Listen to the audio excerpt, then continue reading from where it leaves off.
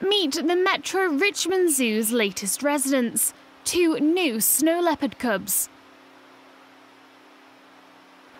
The 1 male and 1 female cub have yet to be named, and mother Elsa and father Nitro are first-time parents.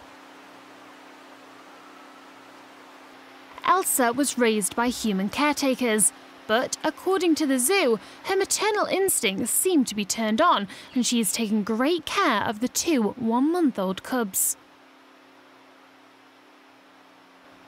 Snow leopards have been considered an endangered species as far back as the early 90s. These cubs are currently off exhibit in their private den with mum while they develop their initial motor skills and strength. But the public will be able to view these little cuties in just a few months' time.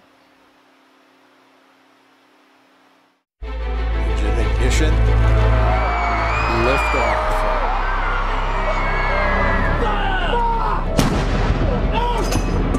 If you don't represent women in politics,